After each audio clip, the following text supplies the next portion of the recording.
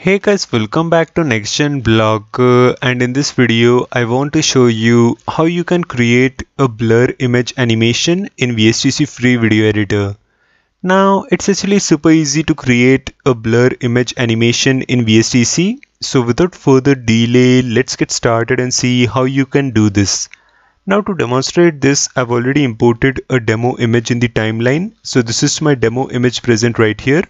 And if you want to create a blur image animation, the process is pretty easy.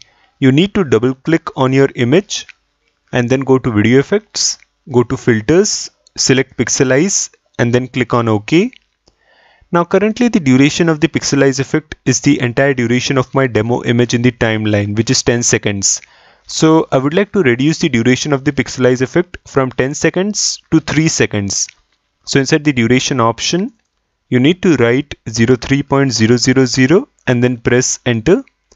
Now look inside the pixelize settings, which is present inside the properties window, and you will find this option called cell size mode, where currently by pixels is selected. So you don't need to make any changes inside the cell size mode option. If for some reason by pixels is not selected inside cell size mode, select by pixels. Once you select by pixels, you will see this option called cell size, where currently the value is 10 pixel. So instead of 10 pixel, you need to write 75 semicolon 1 and then press enter. Perfect. And so now if I just quickly play the video for you, notice the blur animation which happens on top of my image. Perfect. So this is how you can create a blur image animation in VSDC free video editor. Now you can add couple of other effects as well on top of this blur animation. So let's say I want to add a zoom effect. So go to video effects, go to transforms, select zoom and then click on OK. Now currently the duration of the zoom effect is the entire duration of my demo image in the timeline, which is 10 seconds. So I would like to reduce the duration of the zoom effect from 10 seconds to 2 seconds. So inside the duration option, write 02.000 and then press enter.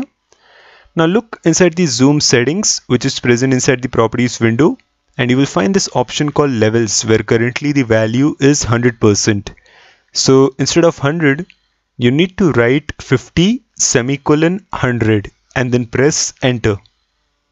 Perfect. And so now if I just quickly play the video for you. Perfect. One final thing which I would like to add is I would like to add a fade in effect. So go to video effects, go to transparency, select fade in and then click on OK. And so now if I just quickly play the video for you.